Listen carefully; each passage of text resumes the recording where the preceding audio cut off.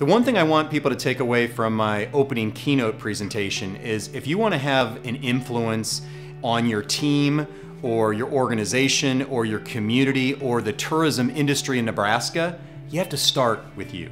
So the biggest takeaway from my talk today is probably that when we move towards those things that scare us and get out of our comfort zone, that's where creativity really happens. So when it comes to promoting tourism in Nebraska, don't be afraid to try something new. Take a risk and embrace those crazy ideas maybe that some of your colleagues are bringing forth instead of shooting them down because they go out into the unknown. Well, what I'm most excited about the conference is to see it come to life.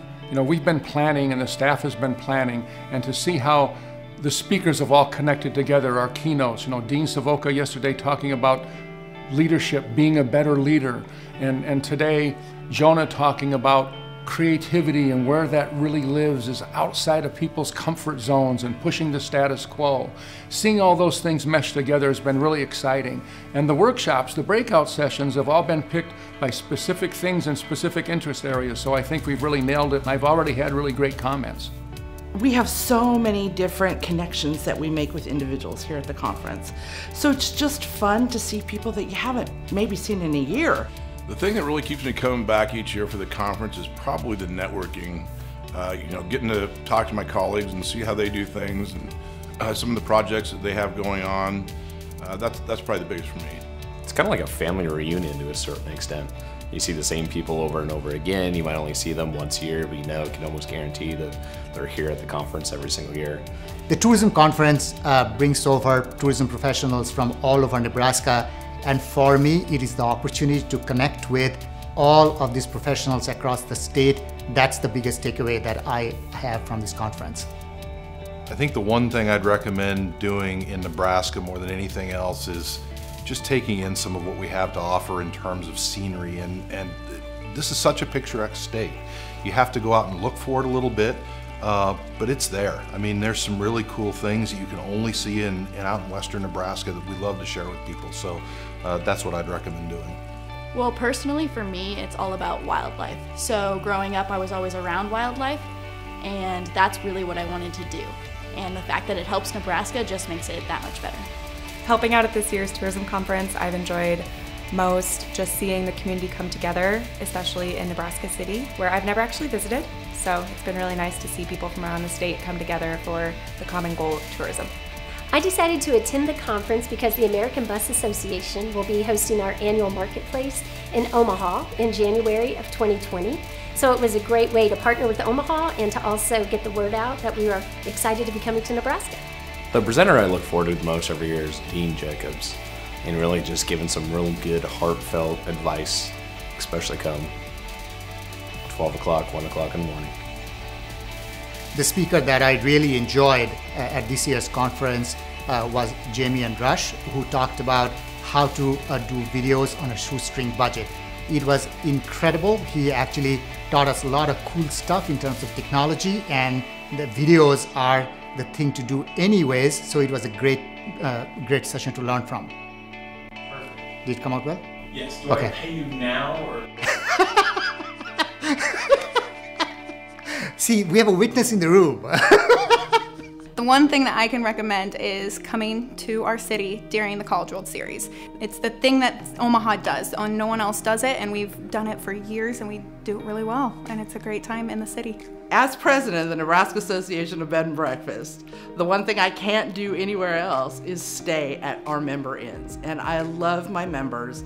Their inns are fabulous. The one thing that I love is right in my backyard here in Nebraska City, and that is Arbor Lodge State Historical Park and the mansion.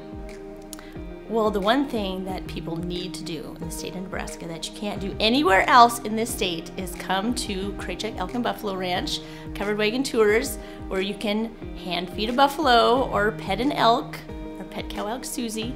It's pretty fun and a unique experience. Well, the one thing I know for sure you can't do anywhere else is float the Niobrara River. It's a national scenic river up by Valentine, and it's awesome. The one thing I would recommend doing in Nebraska is seeing the cranes, and not just the cranes, but the nature and everything that Nebraska has to offer. If I could recommend anything in the state of Nebraska, it would be to drive the Sandhills. It's a beautiful area, and it's unlike anything in the United States. The one thing that I will do when I come back to Nebraska with my family is Lake McConaughey. I've heard incredible things. My family loves nature, the outdoors, fly fishing, camping, that whole experience, and I can see that that has a lot to offer here. Take your time, take a deep breath and go discover those things that you may not know existed. Peel back the onion a little bit, look below the surface. Those are the kinds of things that if you do, you'll find magic here. The sand hills, we shot TV commercials that people will see about tanking. Nobody else in the country knows about tanking, and we have a whole commercial about it now because it's just so doggone much fun. Perfect. Anything else you want to? No, we're good. Well, the presentation that I enjoyed the most so far is the Who am I most excited to see at this year's conference? Of course, John Ricks, because he's super excited to unveil Nebraska's new marketing campaign, and I am excited for his excitement. Well, what I'm most excited about the whole conference is that I'm going to start over again, because I can't remember what I said before. Thank you. Took me a while.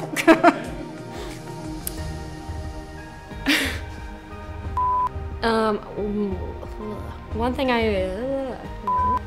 Well, that person that I most want to give a hard time to this year is Tracy Jeffrey, and you know why? Because you were supposed to be in this chair doing this piece right here, and you chickened out.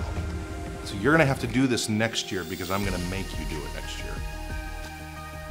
You know who I look forward to seeing every year is David Fudge. I have really enjoyed working with him in the NEDA aspect. He is the president right now, and I'm vice chair, so I feel like we've really built that relationship up with each other.